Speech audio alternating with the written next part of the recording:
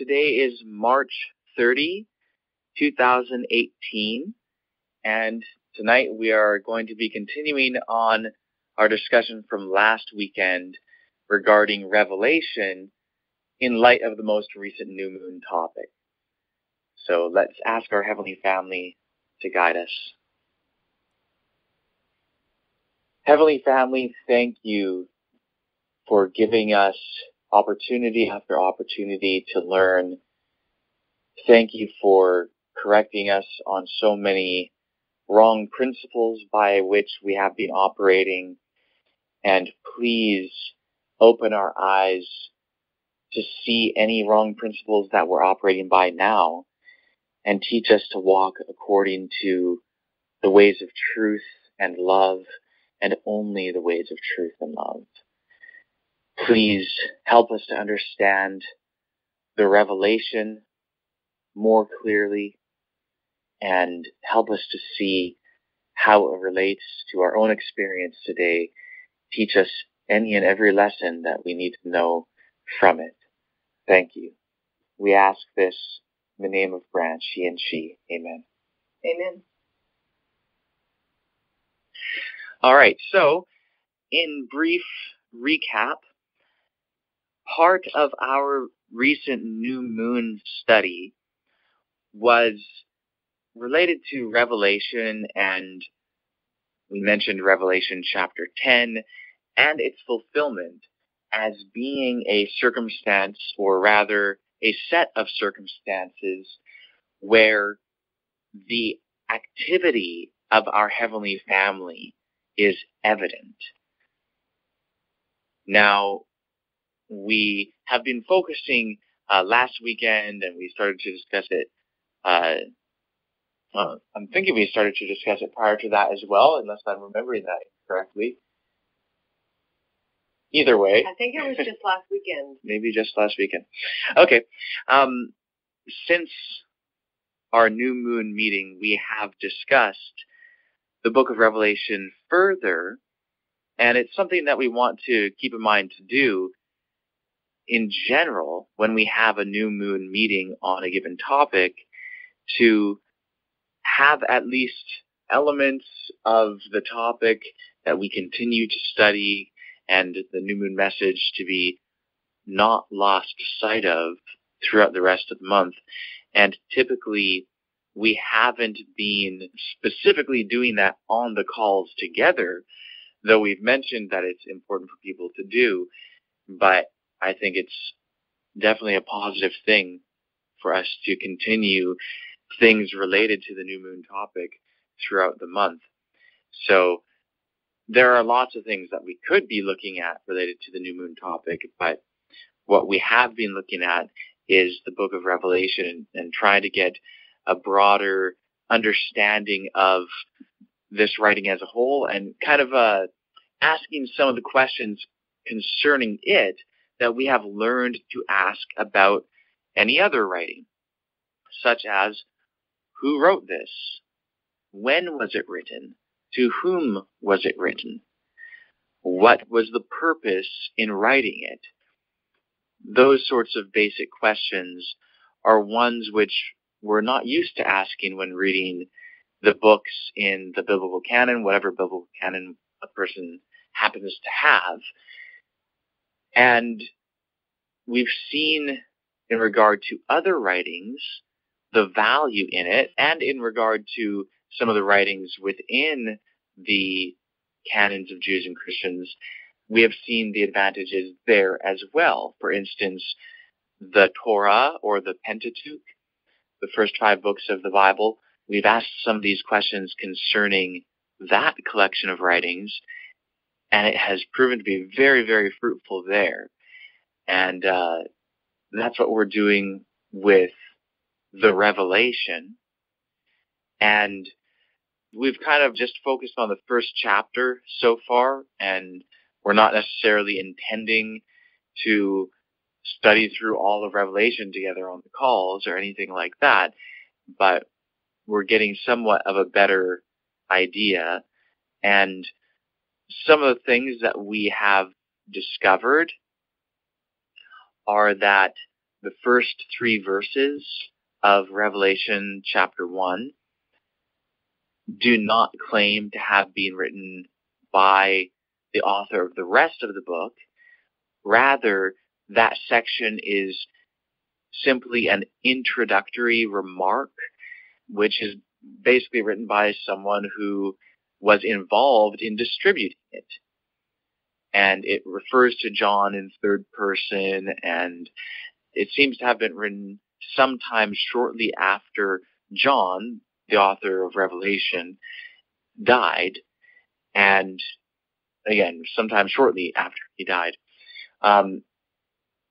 Verse 4 of chapter 1 begins a letter which is said to be from John to 7 churches or 7 groups of people in Asia, which was a Roman province on the north of the Mediterranean Sea, just to the east of the Aegean Sea.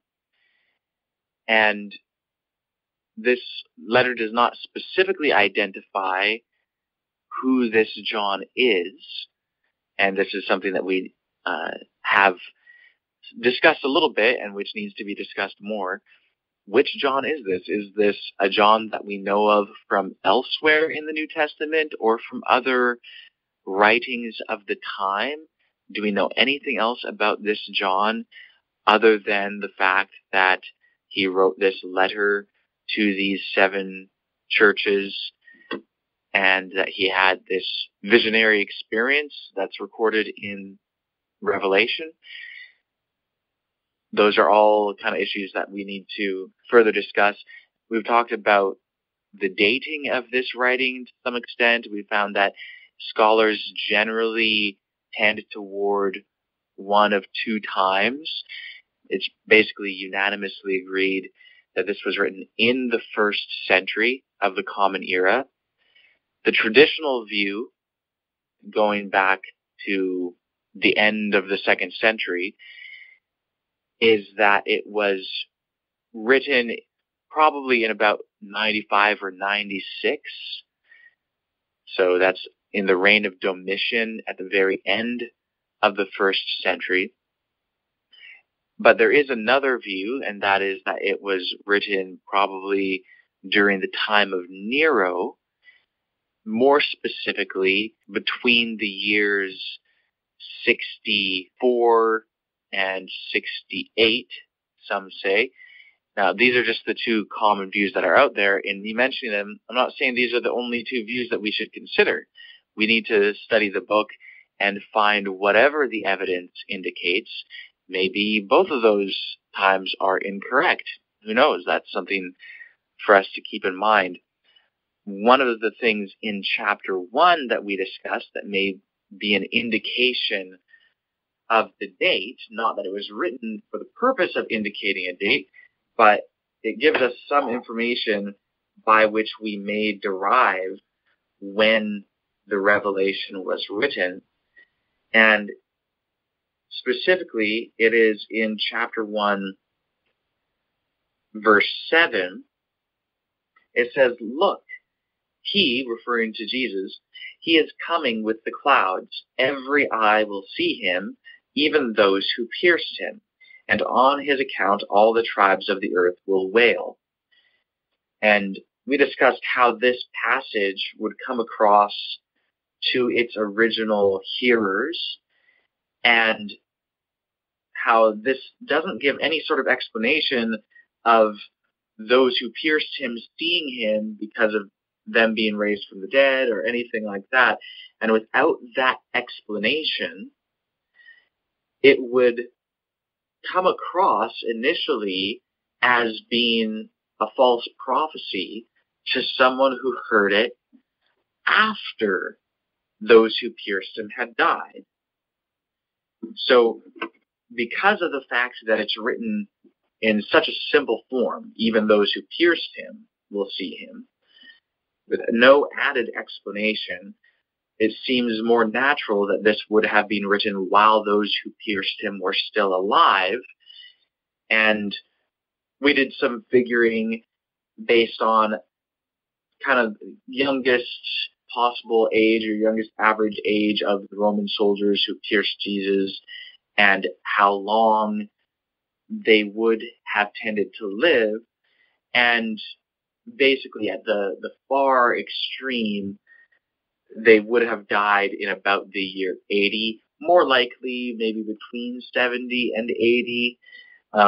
But obviously we don't know specifically for those specific soldiers, but the year 80 of the Common Era would be the upper extreme.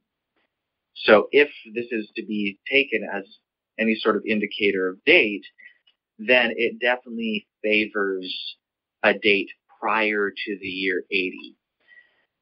So those are some of the things that we discussed, and we've discussed other things about Revelation more broadly, such as how it ended up being included in the canon, quote unquote, and so on. But what we really want to focus on is whatever anyone here may have found regarding Revelation.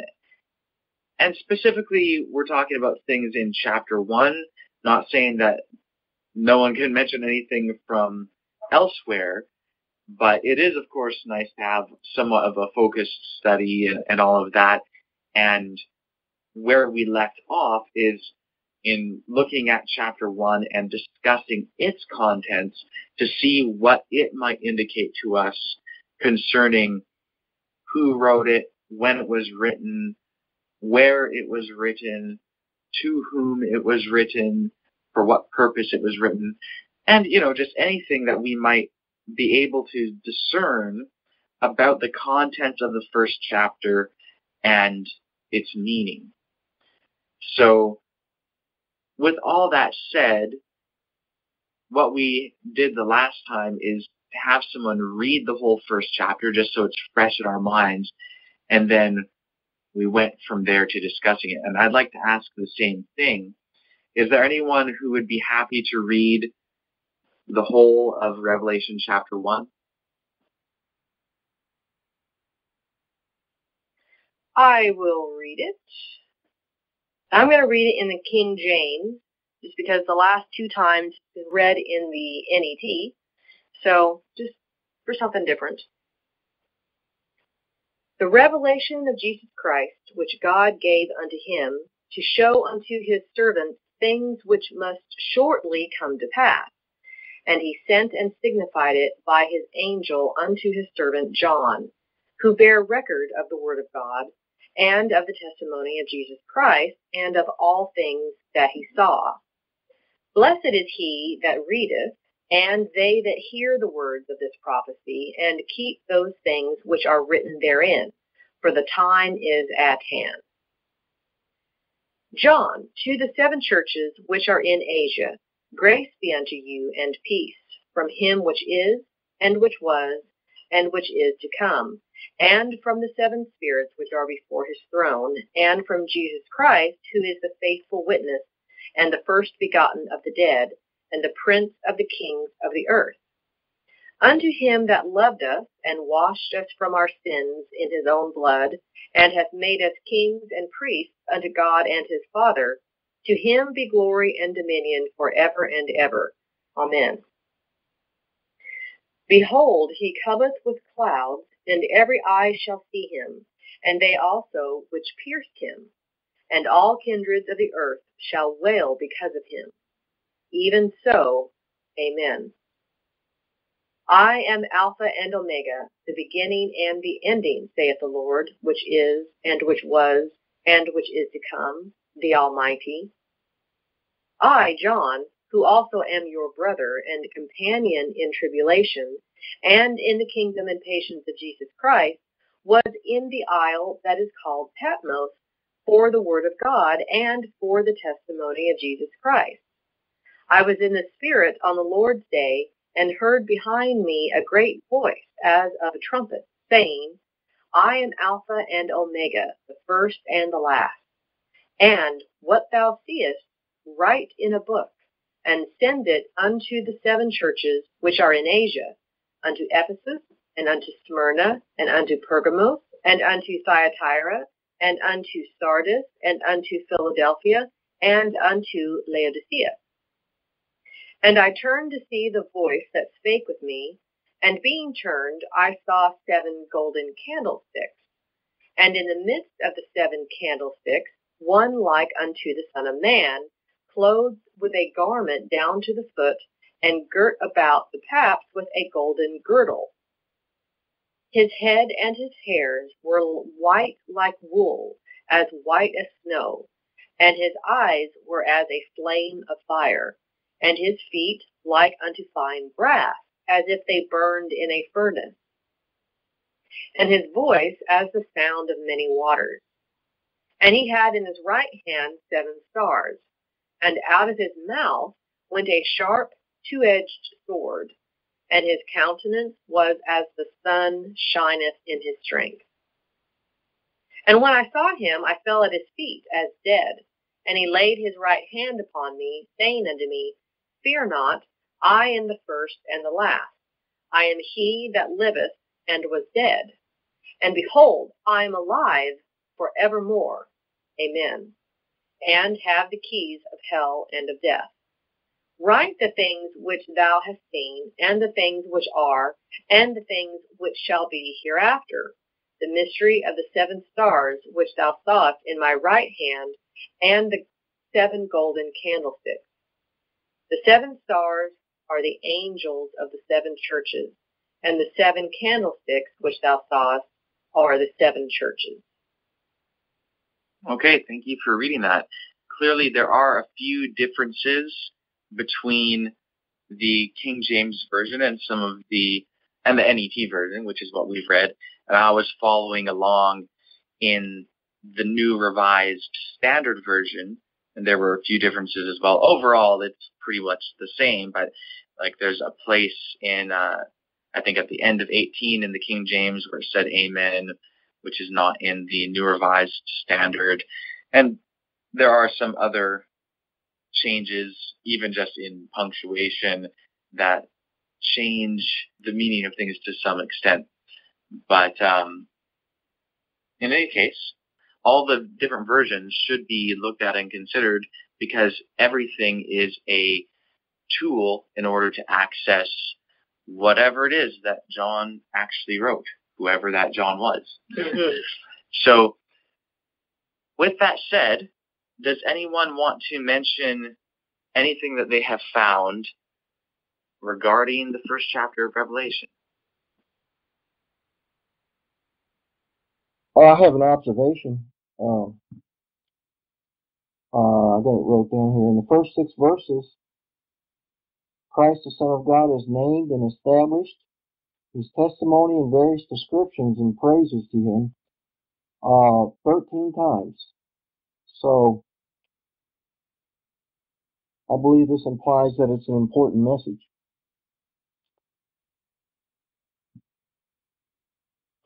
Okay, so you're saying in the first 6 verses there are like 13 different praises?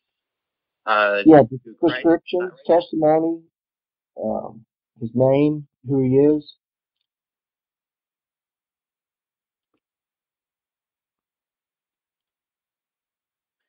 Okay, yeah, well I haven't personally counted, but it's definitely claiming to be a revelation from Jesus and also from the 7 spirits before the throne of God and from he who was and who is to come, who is identified as the Almighty in verse 8. And so this is definitely Christ-centric for sure, and this also is apparent continuing to read in chapter 2 and 3 as Jesus, as the Son of Man, gives messages to these 7 churches in Asia. So, any other comments?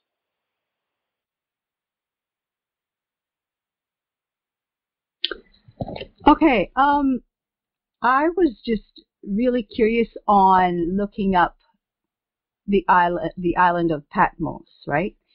And I found something in the internet, and it's under a website by Christian Apologetics Ministry, and they're dedicated to demonstrating historical reliability of the quote-unquote Bible through archaeological and biblical research. And I don't know what this is all going to imply, but there seems to be some indication, first of all, it's a common tradition that is known that the island of Patmos was a sort of like an Alcatraz type barren, rocky island used to exile prisoners, right? And the archaeological findings there show, and literary findings show, that there was actually 3 temples, Roman god temples, that were on the island that people would come there to worship on. So that's one, evidence that shows that, it could not have been a barren and rocky, desolate place. And another thing was they found what's called a hippodrome, which is like a horse racing, one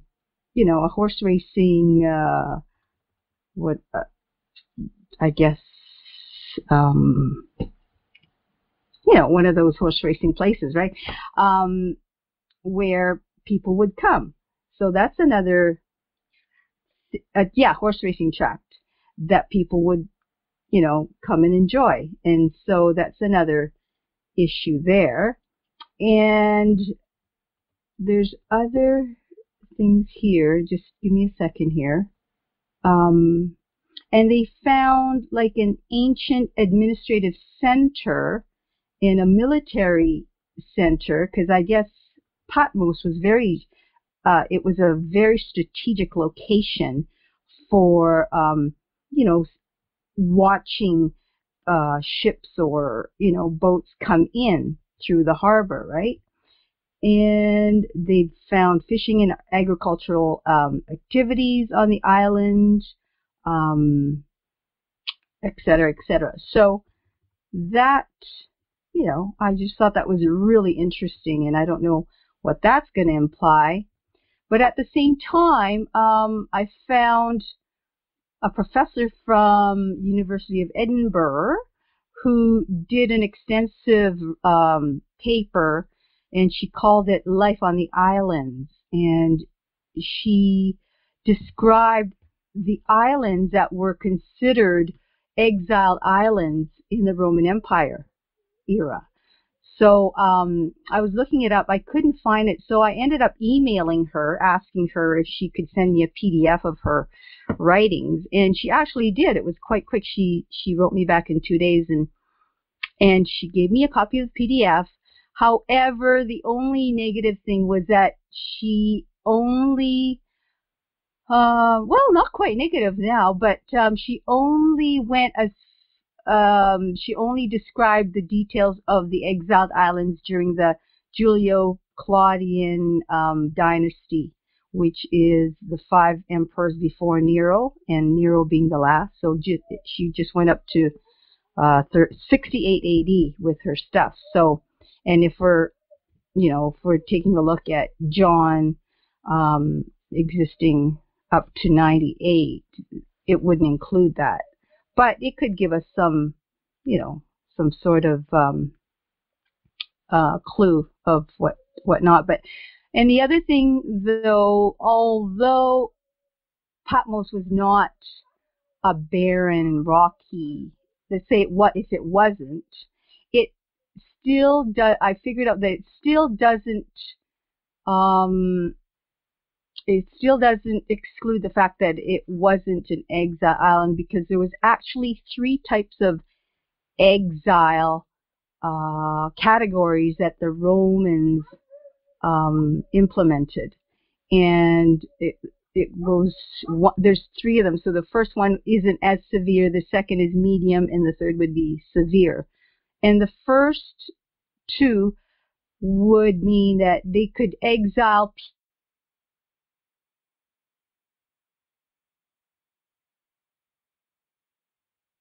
Hey, Anna, just in case you can hear us, we can't hear you. Are you there?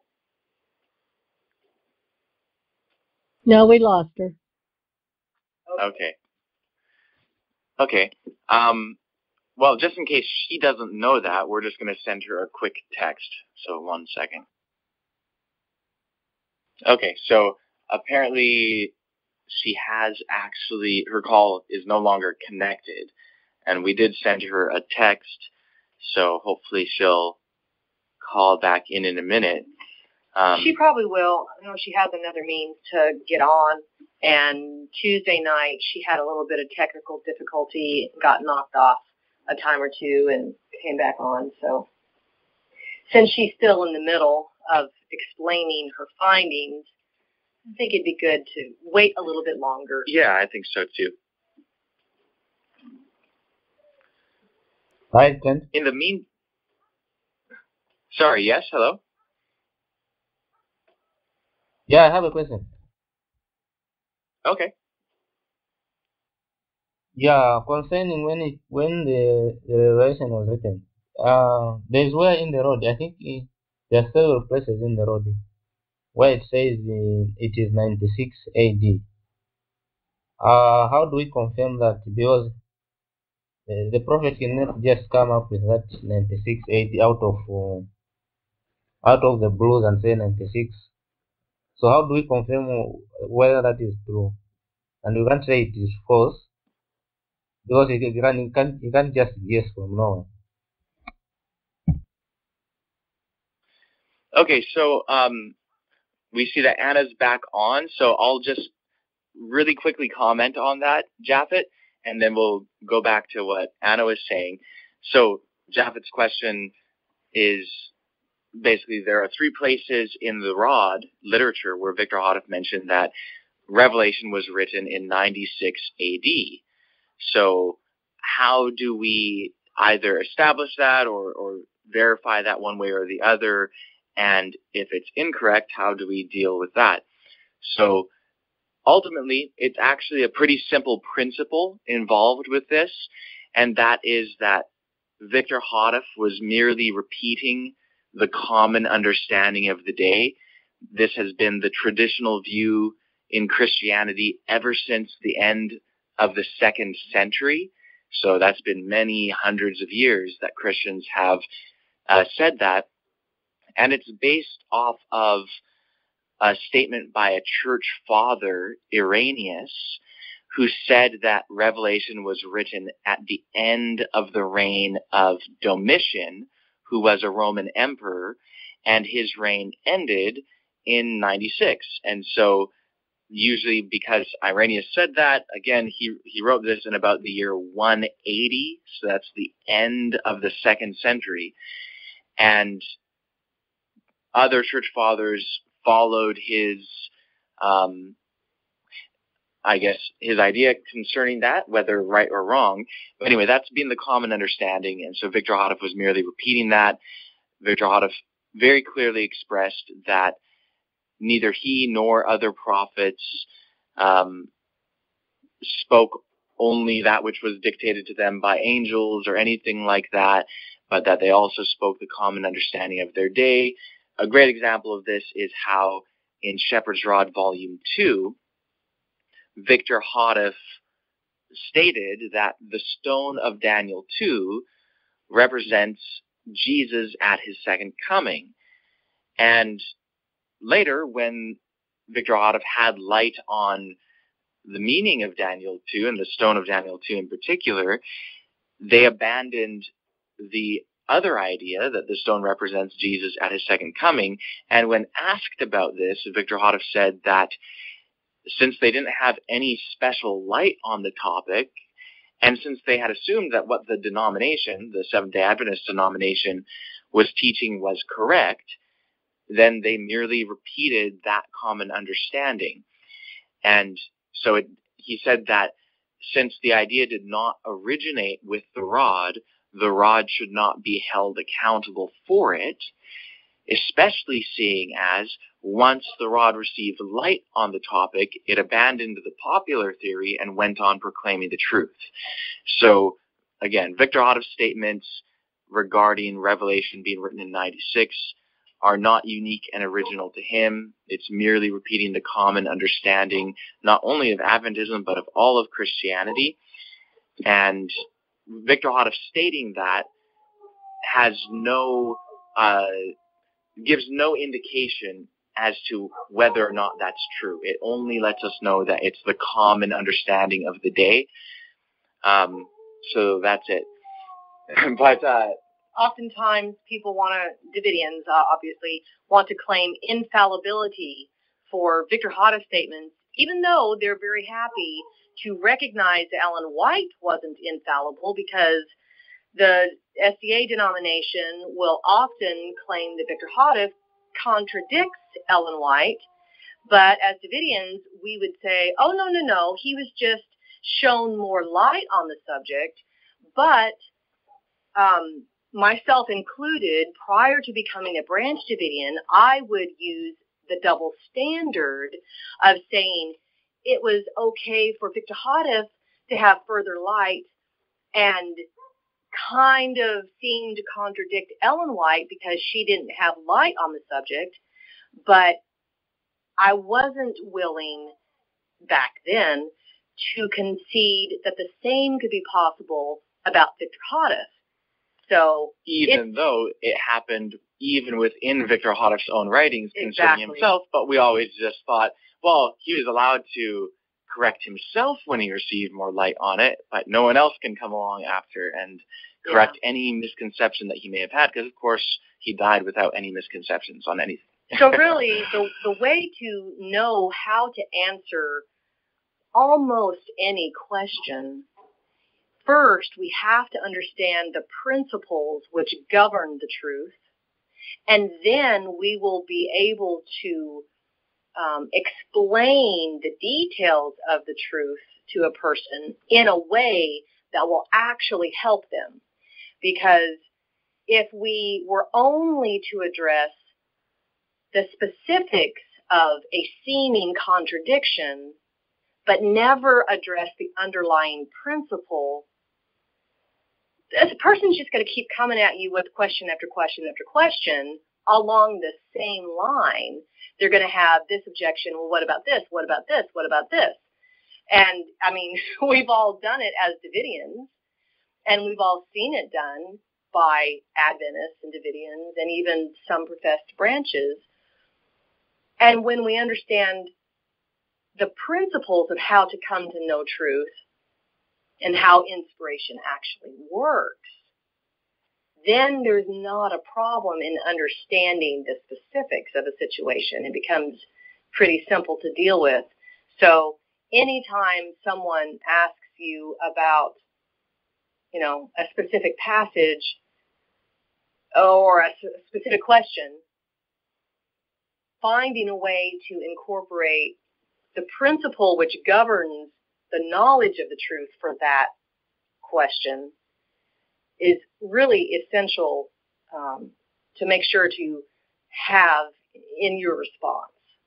Yeah, absolutely. That's the best way to help people who are asking. So, for example, if we did end up concluding, like if we really studied Revelation and found that all the evidence from within Revelation indicates that it was written in the 60s, and I'm not saying that that is the case, I'm just saying if that turned out to be the case, and if a Davidian was to really object and say, well, Victor Hoddef said it was 96, really the best way to help them would be to show them the principles, and obviously showing them Victor Hoddef explaining the principles is the best for a Davidian. Yeah.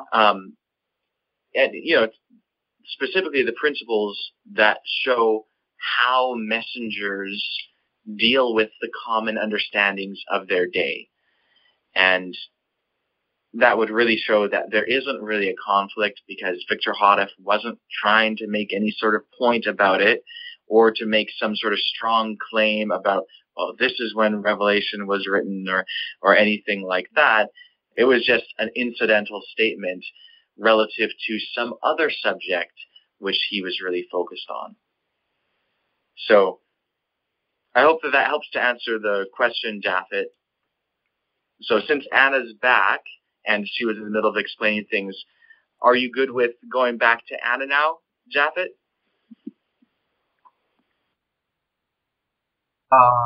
Still on the same one who gave the date. I don't know whether you were saying it is Arrhenius or what. Are we just going to just brush him off to say what he said maybe was just common understanding? Or are we going to test him also to see whether what he said stands or falls? Yeah, so because we have to test the claim that he made, whether it is true or false. I don't know how you look at that.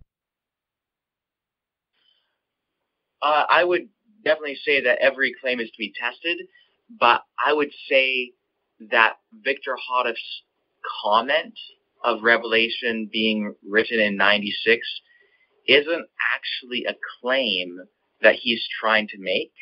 It's just an incidental statement that he's making that's merely repeating the common understanding. So it's not his claim. It's the church's claim, the church tradition's claim, going back hundreds and hundreds of years. And so, yes, that claim does need to be tested, and that's part of what we're doing in looking at Revelation to see, well, was it really written in the time of Domitian, or was it written at some other time? Was it 96, or was it some other time? But if it turns out that that claim is false, it's not Victor Hoddif's claim that is false, because Victor Hoddif isn't the one who made that claim. He merely repeated it because it's really the common understanding throughout the whole Christian world. So I hope that helps.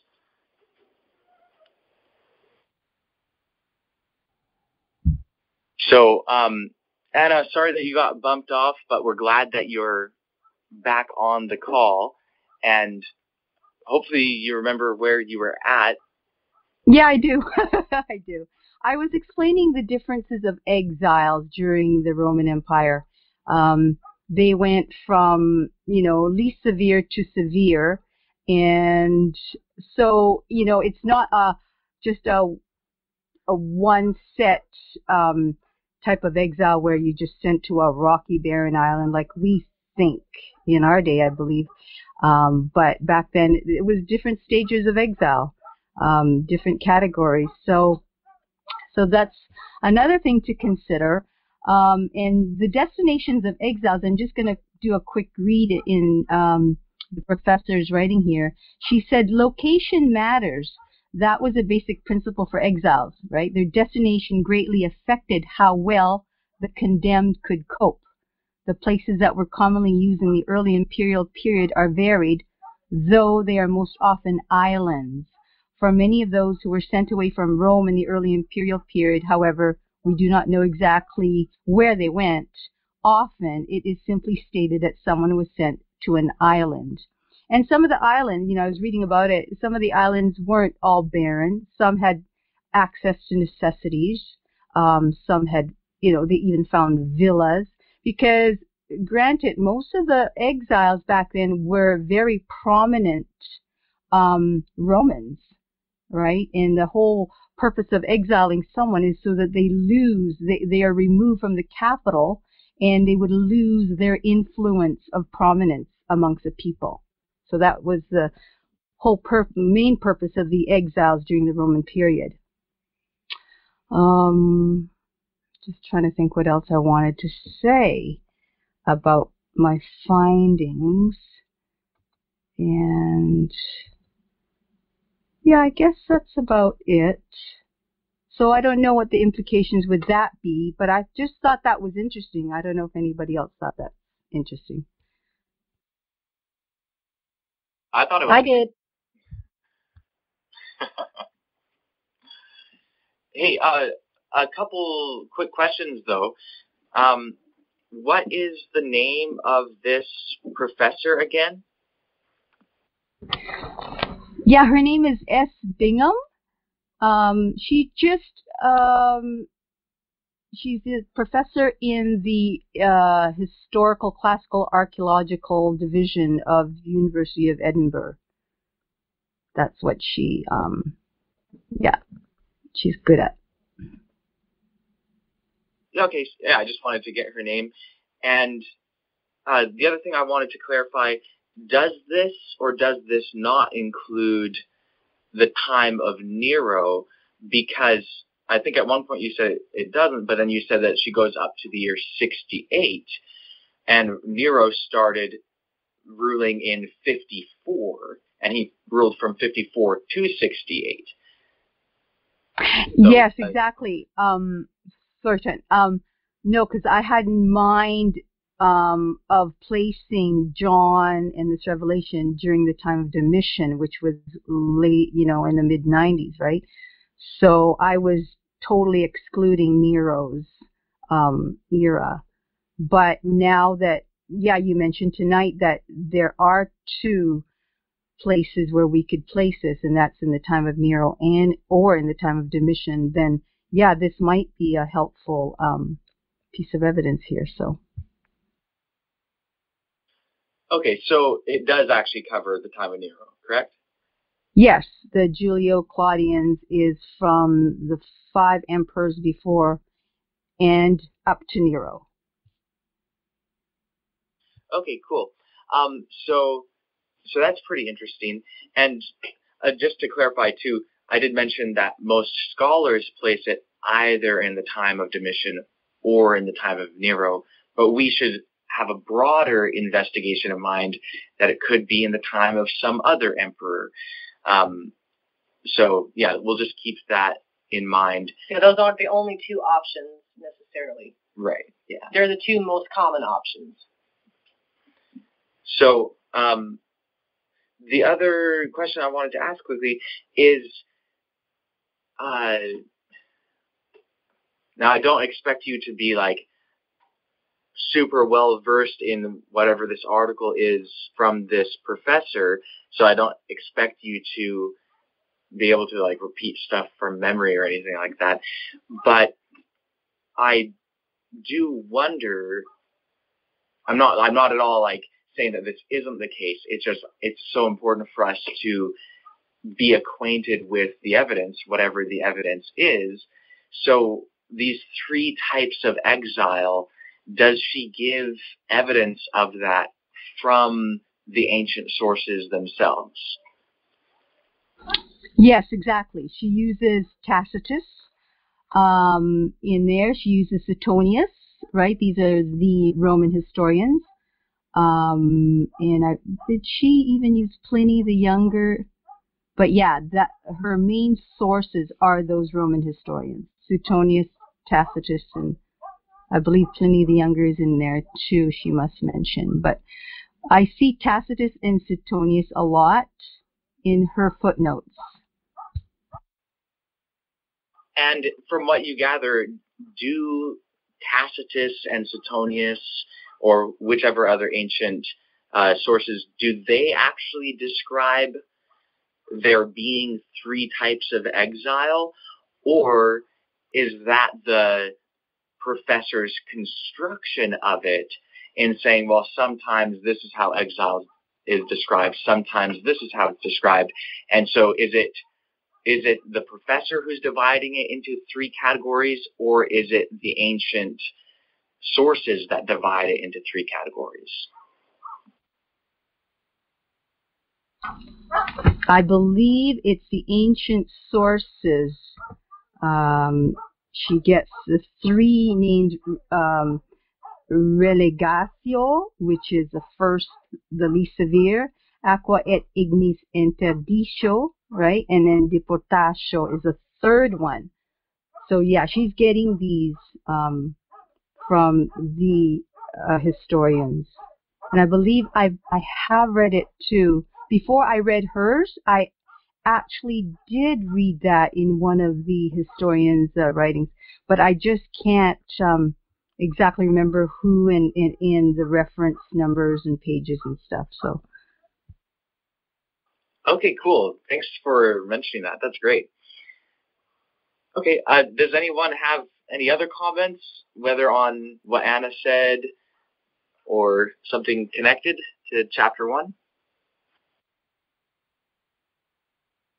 Yeah.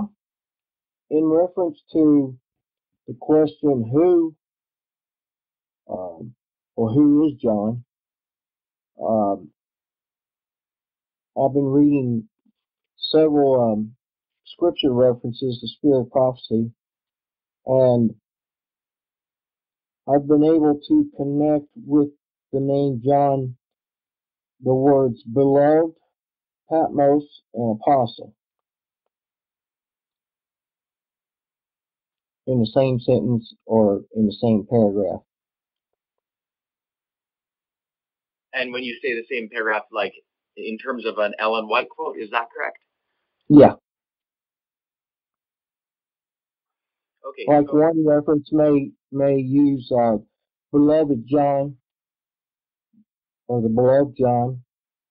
Another reference may have John in Patmos, telling that he was exiled to Patmos, and a little bit of the story about that. And another reference had John being described as an apostle. Okay, so I want to comment on this in terms of the principles involved, and I hope that I'm able to do so in a way that really makes sense. So something that we have to keep in mind is that, okay, yes, definitely Ellen White described the John of Revelation as being John the Apostle and described him being exiled to Patmos and all of that. However, that identification of John the Revelator being John the Apostle is not something Ellen White came up with. This is church tradition going back to the 2nd century. Because of that, we cannot use the fact that Ellen White repeated the common tradition in order to answer the question of who wrote Revelation. Because, again, it's just expressing the common understanding. This is not something that Ellen White is making as a unique claim. It's not like she was given a message that the author of Revelation is John the Apostle. You know, Ellen White and Victor. So since he didn't witness, it's technically it's hearsay. In a way, that's not how I would put it, though. It's just, I mean, I guess in a way, hearsay is an okay description. It's just that it's the traditional view going back for hundreds of years. And, you know, there were many things, like there's a statement from Ellen White where she said that Jesus rose from the dead on the 2nd day of the Feast of Unleavened Bread. And Victor Hodoff had to address that question on several different occasions, because Victor Hodoff so clearly taught that Jesus rose from the dead on the 4th day of the Feast of Unleavened Bread. Mm-hmm. And ultimately, the last answer out of a series of questions that Victor Hodoff was asked on that subject, the last answer that he said is that, well, if the Bible says that he was raised on the 4th day and Ellen White says that he was raised on the 2nd day, they both cannot be right. And the point is, what Ellen White said was actually just based on the common idea that the wave sheaf was offered on the 2nd day of the feast, because it says that is to be offered on the day after the Sabbath. And traditionally, people thought that the Sabbath there was the first festival Sabbath, not the 7th-day Sabbath. And others thought it's the last festival Sabbath. So there's actually 3 different views concerning when the wave sheaf is offered. And the common one in Ellen White's day, and before and since, is that the wave sheaf is offered on the second day of the feast. And since she knew that Jesus rose the day the wave sheaf was offered, she said that he rose on the second day of the feast. But that's not correct. That's not correct according to the Gospels in the New Testament, and Victor Houteff really showed that. But again, Ellen White was merely repeating the common understanding of the day, so she's not supposed to be judged on that, just like an ancient writer of a book that ended up in the Bible saying that the sky is a solid dome. That doesn't mean that the sky is a solid dome. It just means that they shared an understanding in common with everyone else in their day, and that God didn't correct them on it.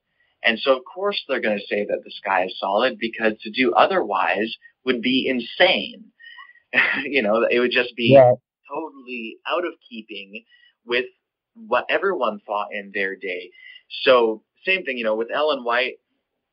Yes, she definitely thought that John the Revelator was John the Apostle, and she also thought that the author of Hebrews was Paul, and Victor Houteff thought that too. Why? Well, simply because you open up your King James Bible or your Revised Version or whatever, most of the common translations available in their day, and it says, the Epistle of Paul to the Hebrews. But nowhere does Hebrews claim to be written by Paul. That's not actually something that Hebrews claims. It's not a quote-unquote scriptural thing. It was just the traditional view, and Ellen White and Victor Houteff shared that traditional view.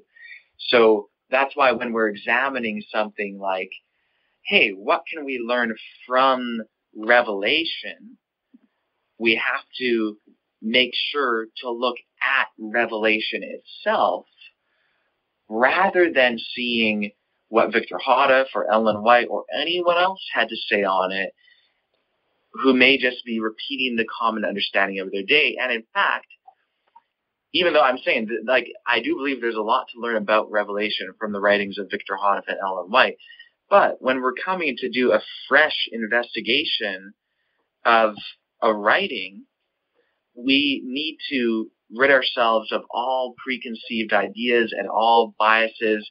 So we need to learn to not look at it through the Branch Davidian lens, or through the Davidian lens, or through the Adventist lens, or through the Christian tradition lens, or whatever. We just need to see, look, right now in material reality, we have in front of us a translation of this ancient writing called Revelation.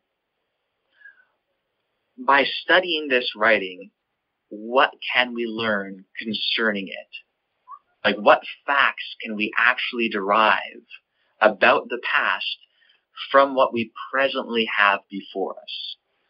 So that's what we're really attempting to do in these meetings, to see what can we show about Revelation from Revelation itself, or from something else that we can actually demonstrate to give us factual information related to Revelation. So we need to approach it from the perspective of this common material reality that we all share, rather than looking at something that requires someone to share a presupposition with us. So hopefully that helps everyone to understand. We need to consider the source.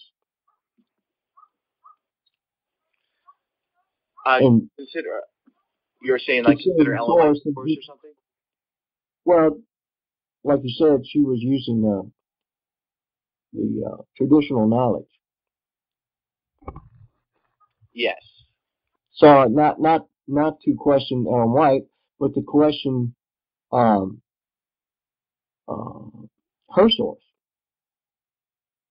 and her source being a traditional view rather than a solid demonstration. Yeah, absolutely. That's a good way to put it. It's not about questioning Ellen White, it's questioning her source. Just like there was a time where Ellen White said, that there was a certain number of rooms in the building, and she was depending on the pamphlet from the building, and she got the number of rooms wrong. Why? Because the pamphlet had it wrong. So she was just going based off of her source, and the fact that she made a statement that later was shown to be incorrect because of her dependence on that source doesn't mean that she made a false claim. It means that she repeated someone else's claim, not knowing any better, and so she shouldn't be, held at fault for that, because, hey, in reality, this is the way that it is. If you go to okay, so I'll put it like this. Let's say Teresa and I go to the grocery store, and we're looking at different vegetables to get. And I go over and I check out the cucumbers, and I come back with no cucumber. And I say to Teresa, all the cucumbers were rotten. We don't really want any cucumbers. And then let's say Annalisa asks us, hey guys, at the store, did you happen to notice if the cucumbers were good? And Teresa says, oh no, the cucumbers weren't good today. Okay, well, that's just a very normal event. Like something like that may happen, and Teresa may just be repeating what she got from her source because she said, okay, well, this source is generally reliable, and so for this relatively meaningless thing, I'll consider that generally reliable information, and she may pass that information on to someone else. And if it ended up being that, man, I missed one and I thought they were all bad, but there happened to actually be one good one there hidden under the others, it's not like, like Teresa should be held accountable for passing on wrong information to Anna concerning the cucumbers or something like that. It's just, those are relatively insignificant things. And the fact is that it's not like we can practically go through life like questioning every claim in our whole surroundings. I mean, it's good to question everything, yeah, but you have to kind of establish probabilities, and you have to establish levels of importance. So it's kind of like about the cucumbers, that's not all that important. Like, it's probably not worth the time for everyone to go and check every cucumber to verify it and all of that. Like, okay, so what? It really isn't the biggest issue. And so because it's of little importance, and because, you're just establishing probabilities, you're not trying to make some sort of definitive claim about reality or something like that, then you may end up repeating that common information, and it may end up being wrong. But I think we all get that that's not the biggest deal. I do think we should strive for accuracy even in the small things, but I'm just saying it's not. There is gradation. There is a gradation of what's really important and how we deal with things that are less important. It just doesn't make sense to take as much time on the less important things in terms of really verifying things with solid evidence. So then when we're investigating, we need to take our discernment and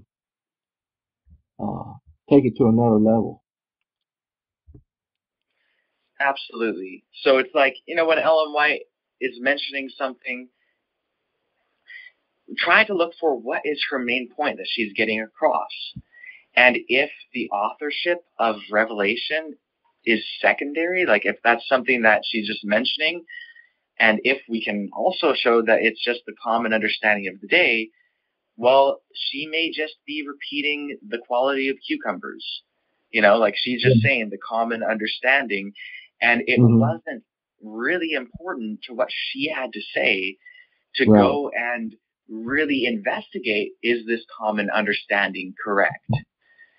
And, what we are doing on these calls, we are really investigating a lot of things that past messengers haven't investigated and questioning a lot of assumptions.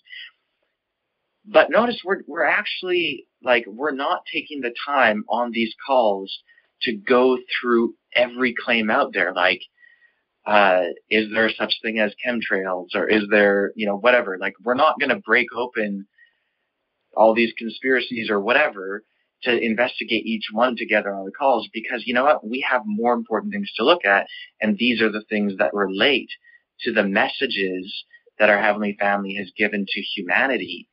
And so that's why we spend our time focusing on different writings and on different principles. And the reason why we are opening up all these different questions that past messengers didn't is because our Heavenly Family has seen that it is the time to break us from some major incorrect paradigms of how we view everything, like scripture canon and materialism. All of those things influence how we view everything else.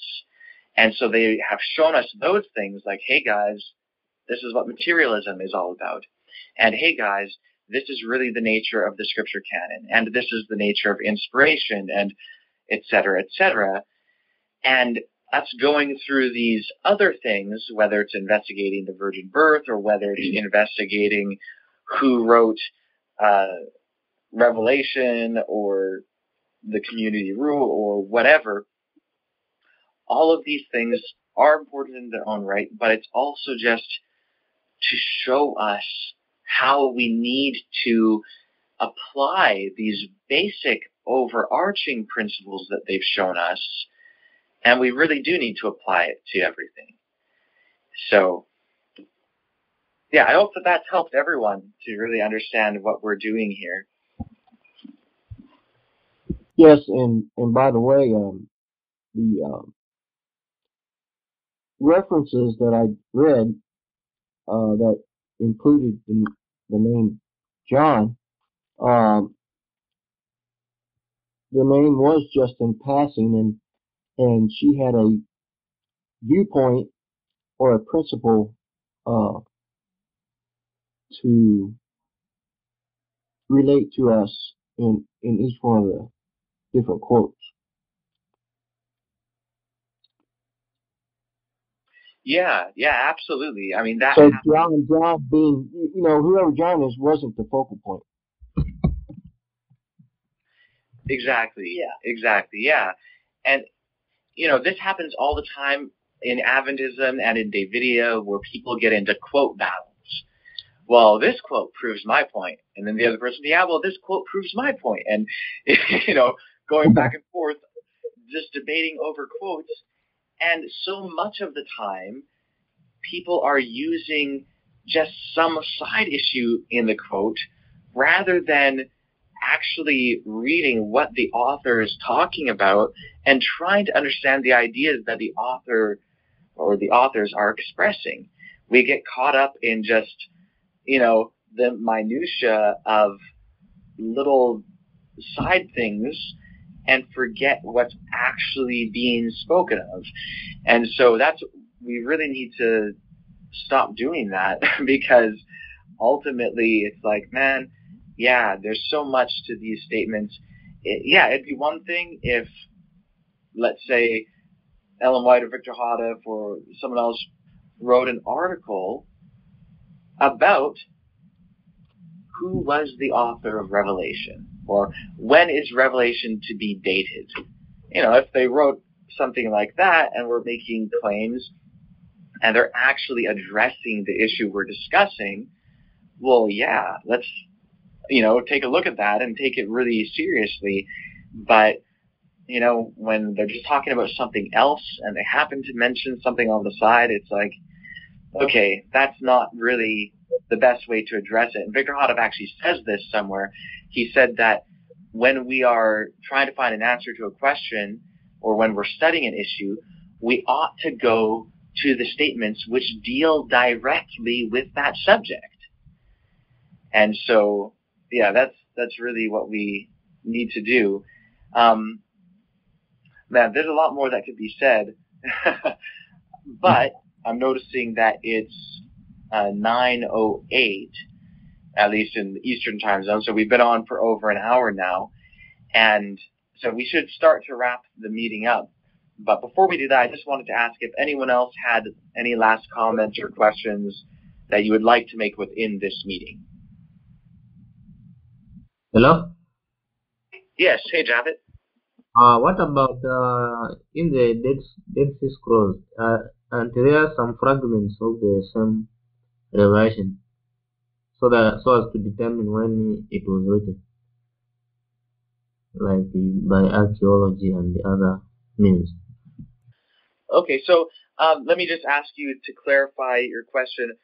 Are you asking about how we could determine when the Dead Sea Scrolls were written, or are you asking whether there were fragments of Revelation in the Dead Sea Scrolls, and if that can help us to know when Revelation was written? Yeah, do we have some fragments of the same revelation? Okay, yeah, so we do not have fragments of Revelation in the Dead Sea Scrolls. In fact, there are no writings of the New Testament that are found in the Dead Sea Scrolls. Likewise, there are no writings of the followers of Jesus found in the Dead Sea Scrolls. Most of the Dead Sea Scrolls were written and copied prior to the time of Jesus.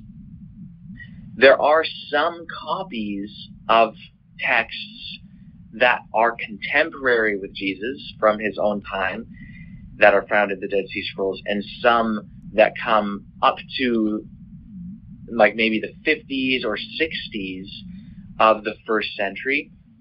But those are copies of writings that came prior to the time the copy was made, and none of them mention Jesus or any writing or figure prominent in the New Testament.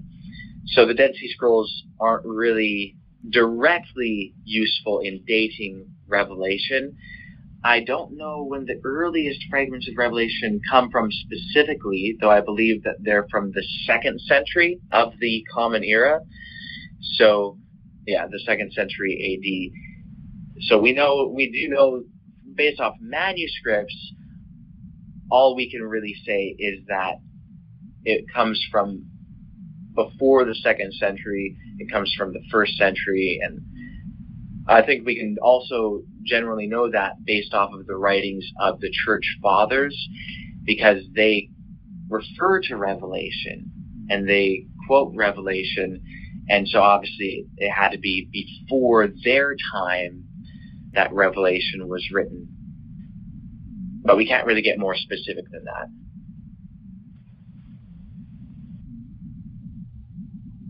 All right, well, with that said,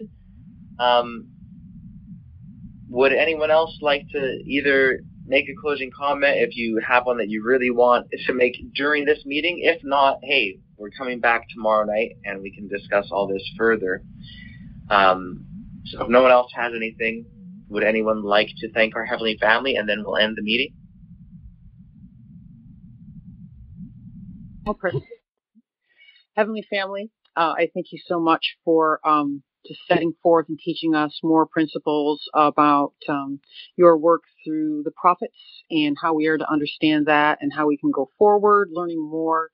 I thank you for setting these things so we can be freed of some preconceived ideas about prophets and their writings.